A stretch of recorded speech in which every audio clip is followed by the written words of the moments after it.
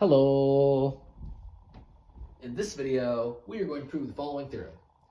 E to the iz is equal to cosine of z plus I sine z for all complex numbers z. Now, our definition of cosine and sine are as follows.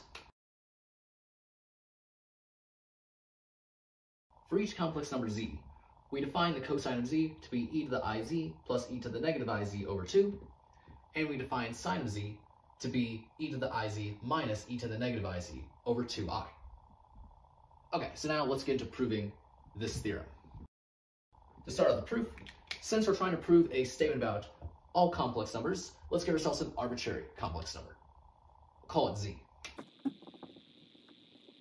From here, the whole goal is to show that e to the iz is equal to cosine of z plus I sine z.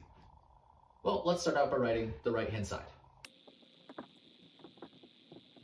Now, we're going to substitute cosine of z for what it is by definition, and we're going to substitute sine of z for what it is by definition.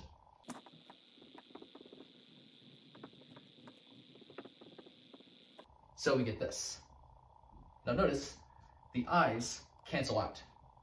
And so what we're left with here is 1/2 e to the iz plus 1/2 e to the negative iz plus 1/2 e to the iz minus 1/2 e to the negative iz.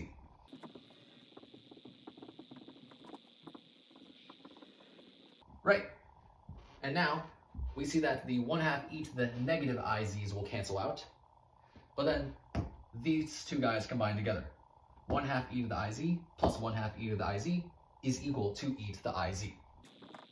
And so we have shown that e to the iz is equal to cosine of z plus I sine z, which is exactly what we wanted to show. So this completes the proof. And so yeah, that's pretty much it for this video.